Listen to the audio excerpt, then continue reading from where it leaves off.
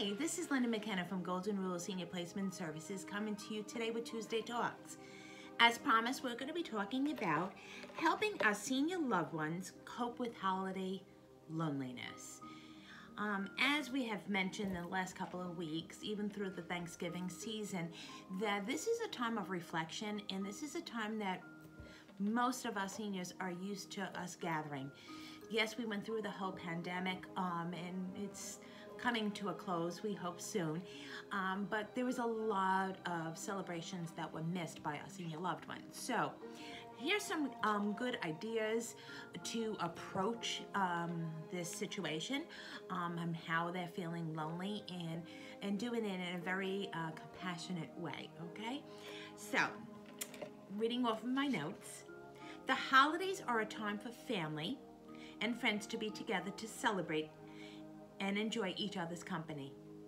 For many seniors, the holiday season is a time of reflection and can be full of mixed emotions as they reminisce about the celebrations they were part of and those loved ones that are no longer with us. Even if a senior lives independently in their own home or amongst others in an assisted living facility, they may be conflicted with feelings of loneliness, especially during the holiday season.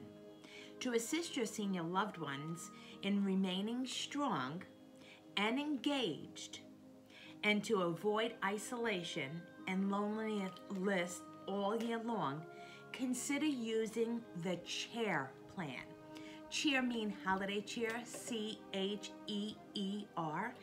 and it will be the acronym for each beginning word. So for the C, check on your loved ones frequently. Not just by phone, but visit your loved one in their home. If they live independently and alone in their home, view if they have an inventory of nutritious food on hand, medications are being taken and are up to date, and their ADLs, which is activities of daily living, which is eating, bathing, dressing, grooming, toileting, and mobility. And also if there is any safety issues by checking on hazards and barriers that can create a fall. If your senior loved one truly needs assistance, you are more likely to take note by the time well spent at their home.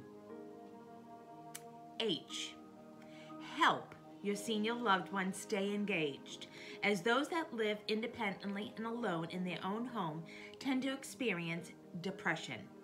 Invite them to your own family's function and festivities at churches, civic associations, and senior citizen centers, which ultimately assist them being engaged in activities and conversations with other people.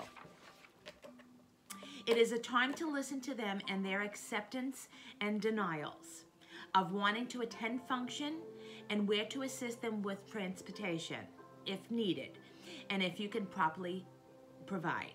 If your senior loved one lives in an assisted living facility, join in on their holiday activities, and without forgetting, bring their grandchildren and great-grandchildren on the visit as well. If you're giving gifts to your senior loved one, nothing is sweeter than a handwritten note and a photo album filled with memories captured from the past, to those of most recent and pages left blank to be filled for the future. This way they can enjoy it all year long. E, empower them to continue to live independently where you assist your senior loved one to live, function, and prosper safely on their own. There are many devices and services that can be set up for your senior loved one, such as medical alarms, mobility devices, and food delivery services that will assist them remaining independent, stay healthy, and safely. And it is at this time you might have a discussion with regards for the future when moving to an assisted living is a viable option, which I'm here to help you. E, enjoy your precious time together. Encourage group activities and functions that all of you can participate in, whether it be small or large. Remember it the present that you are making new memories for the future. present being quoted. So a present and being present means the same. R, reminisce with your loved ones.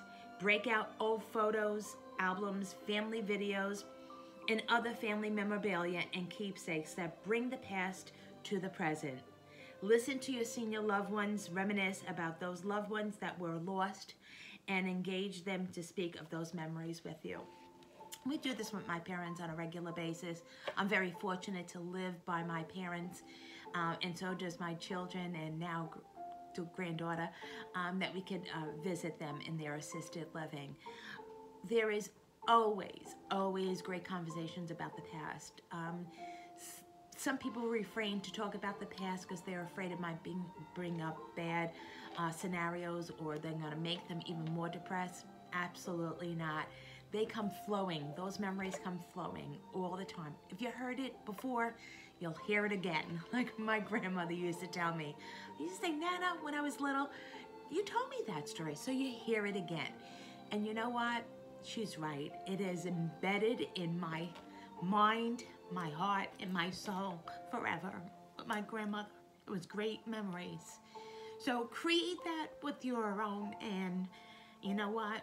The loneliness for both of you would not be evident, because guess what? You'll be together. Enjoy it and make it a blessed season for both of you, okay? Your senior loved one and you and your family. Thank you for viewing in today for Tuesday Talks. As always, I lead you to go to my website, which is www.goldenruleseniorplacement.com.